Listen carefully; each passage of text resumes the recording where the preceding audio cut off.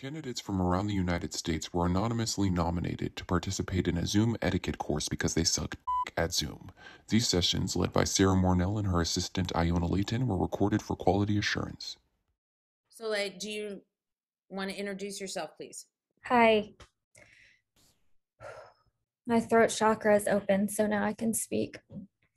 My name is Soleil. I have been anonymously nominated for sharing hard truths that sometimes people might not want to hear. And I accept because it is my burden. Okay. Do you want to know my special skill? I would very much like to see your special skill or to know your special skill, and I will put you on speaker for you. Go ahead. I can see someone's aura immediately upon meeting them. For example, Sara, your aura is a dark maroon with flecks of gold. Thank you. I don't know if that is an aura. Dale D'Antoni. How we doing, Miss Sarah? I'm not sure.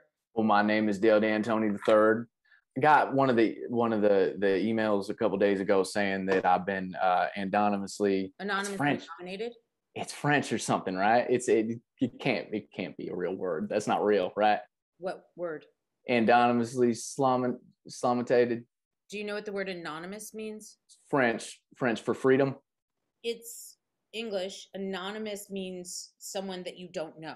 Okay. Well, that makes more sense. I'm getting an ominous message from the universe, and it has to do with Dale. Your sacral chakra is blocked, and if you don't unblock it and move some energy around in your body. Does this have to do with the anonymously nominated nomination? Stacy, we can see that you are in the bathroom.